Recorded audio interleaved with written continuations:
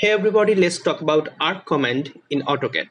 When you go to the arc command, the draw section, and you can see there is lots of options here. We will discuss all the points of these arc commands, so stay tuned. Suppose we have a rectangle like this and I have to draw an arc which goes through these 3 points.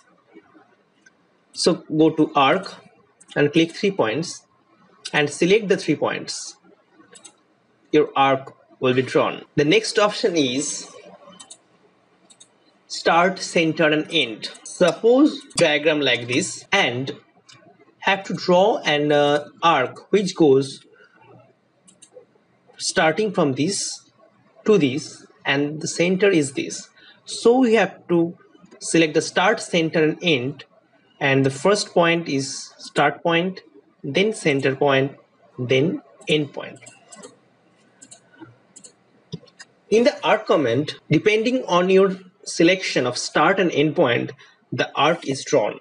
Arc is always drawn in the anti-clockwise direction. So if you select the start point this and end point this, start, center and end, you will get a different arc. Next option is start, center and angle. Suppose I have a line like this and the arc starts from this, center is this one, start, center is this one, let's angle is 120 degree. You get an arc like this. This means it's included angle. This is the included angle. This angle will be 120 degree. Go to again start, center and angle.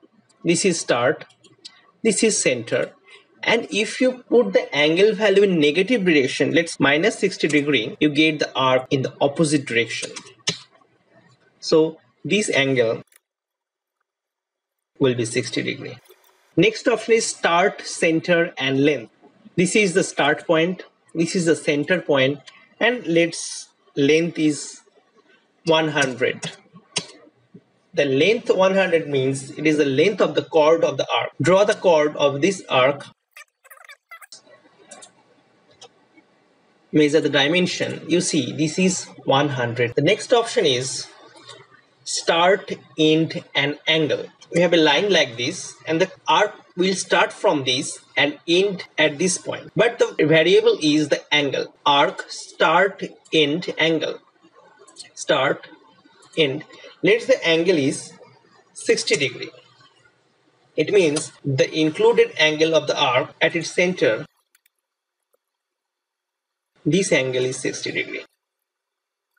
The next option is start, end and direction. Suppose we have a line like this and have to draw an arc like this. You have to draw an arc starting from this to and ending here. So go to arc, start, end and direction. Start, this is end. The direction will be, you see, this is 0 degree, this is 180 degree. So put down 0 and enter. For the same start, end direction, to draw this direction, you have to start at this, end here, and you have to go to 180 degree direction. The next option is start, end and radius. If you know the distance between these two lines, then this option is helpful.